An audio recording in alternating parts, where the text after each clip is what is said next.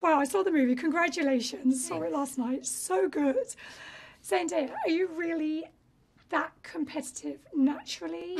Because Mike, I believe, if you called her a beast, did you dare call Zendaya a competitive beast?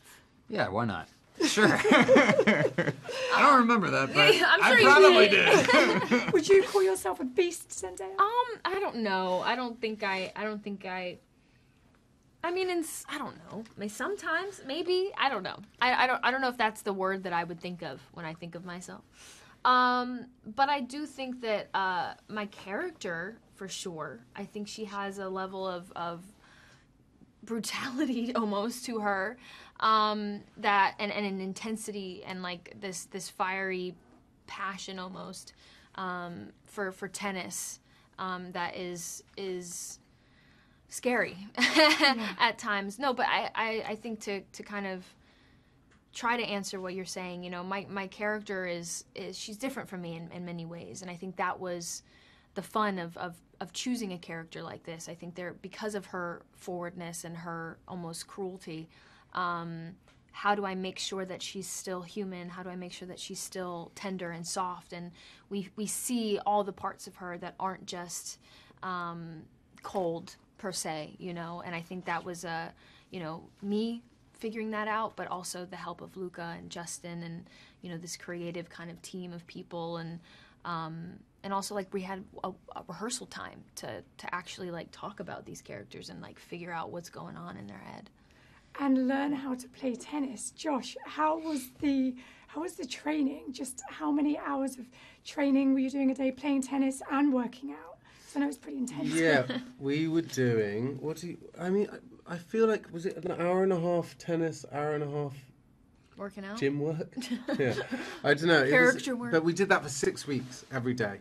So, so even if you're like me and avoiding exercise, it was inevitable that I would look reasonably good. There's no getting out of it. No, well, there was a way. Actually, I found a way, which was that our lovely trainer, Brian Dew, who would kind of spend some time with the three of us together, and then sometimes he'd spend some time with you, and then he'd go off to Mike, and that was my time to just have a little rest. So you're a little bit sneaky. I was sneaky, yeah, but I back myself on it. It Yeah. was great. I was delighted. I'd do it all again.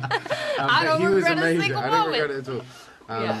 Yeah, so we had to train quite hard, but it was worth it. And it was really important for for us three to spend some time together, and we were all in it together. And I will say, like, early days, you know, I think we've talked a lot about, like, imposter syndrome and showing up and feeling quite nervous to go to work. And, like, I know for me, like, when we were learning tennis that first day and, like, being on court side by side, and I was like, I don't know how good they are. Like, I don't know what the vibes are. I don't know if they're going to be, like, competitive. I don't know if they're going to look at me like, oh, my God, she sucks.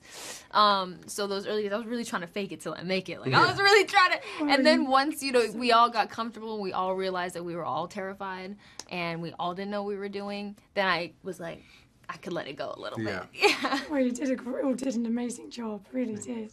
So everybody's talking about the racy scene, the threesome scene, obviously. Just there was an intimate coordinator on set, right, Mike? Yes. Did that help? Did it like ease? Was there a lot of goofing around in between? How did it work? Well, as Josh said, you know, we had 6 weeks of rehearsal prior to actually showing up on set, where we were in this tennis training, we were in working out, we were doing script work with Justin and Luca and doing scene work. So we had a month and some change to actually just get to know each other as coworkers, which developed a kind of rapport and familiarity that made us all feel very comfortable with each other. And then on top of that, having this kind of in-between person to just kind of navigate, you know, the sensitivities and ensure that everybody just feels safe with what they're doing, it allowed everybody. Listen, here's the thing, as like an actor, it's like the most embarrassing thing that you could possibly do.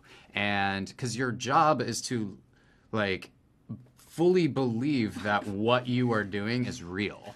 and you're like wearing a wig and you're dressed, you know what I mean? Like, I love that you said, we were talking the other day about how like people see our side, but they don't realize that the other side is like a crew of people. Yeah. Like we're not alone in that room. Like 100 people there's a watching camera like coming in like that. And that's like with everything, you know what I mean? Like, I mean that we're talking specifically, we're talking specifically about this like sensual scene, but that's like acting in general. You know, you are in a ridiculous situation in reality, and you have to like trick yourself mentally and have this kind of mental fortitude to be so committed and dedicated to what you're doing that you actually want to try to believe it. Like, that's the goal, that's what you're trying to do. And in order to put yourself into such a vulnerable position, you have to feel comfortable and safe enough to allow yourself to be ridiculous. Like, acting is a foolish profession. If you are good at this, you will be a fool. And you want to put yourself into being a fool, right? So, like, but in order to do that, you have to feel comfortable enough to allow yourself to be in that ridiculous position. And so it just helped that.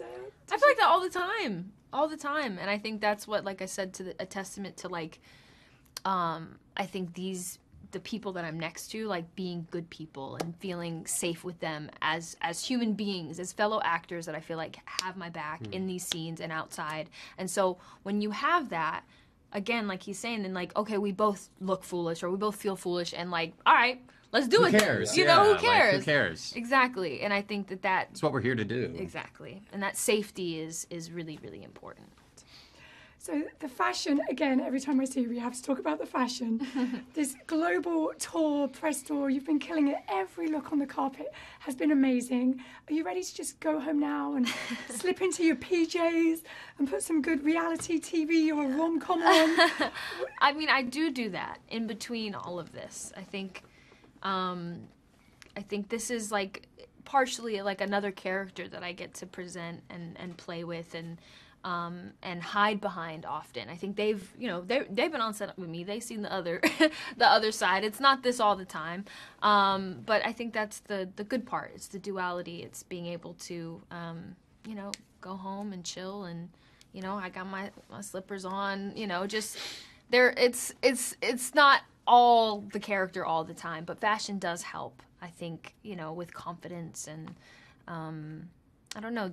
Feeling the foolish thing, it helps like buy into the fantasy a little bit. I love it. Thank you so much. Congratulations to all of you. So good.